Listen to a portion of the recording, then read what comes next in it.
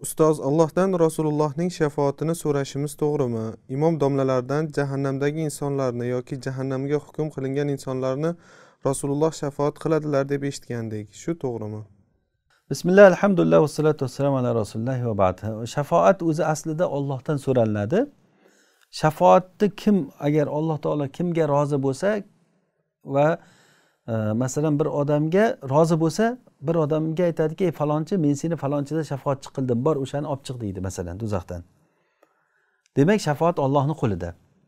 Shafoat qiluvchiga ham, qilinuvchiga ham Alloh beradi. Shunday ekan Allohdan so'ravering. Masalan, Rasulullohni bizga shafoatchi qilgan degani to'g'ri duo bu. To'g'ri duo. Rasulullohning shafoatlaridan bizni nasibador qilgan deb kimdan so'rayapsiz?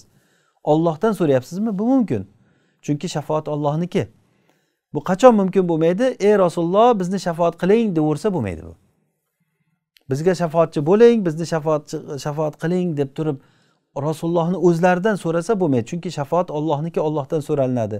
Ey Alloh, ey Robbim, Rasulullohni bizda shafoatchi qilgin, bizni Rasulullohning shafoatidan nasibador qilgin, o'shalarning ichida qilgin deb so'rasa bo'ladi bu narsa. Vallohu a'lam.